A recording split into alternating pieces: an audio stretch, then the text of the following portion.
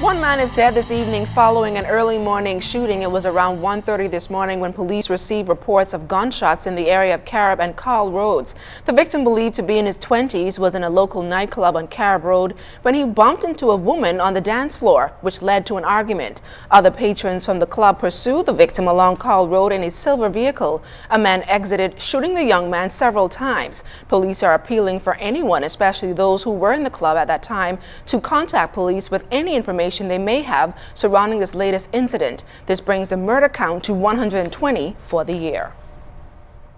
Officers responded to the scene where they met an adult male who appears to be in his mid to late 20s, lying in the street suffering from multiple gunshots about his body.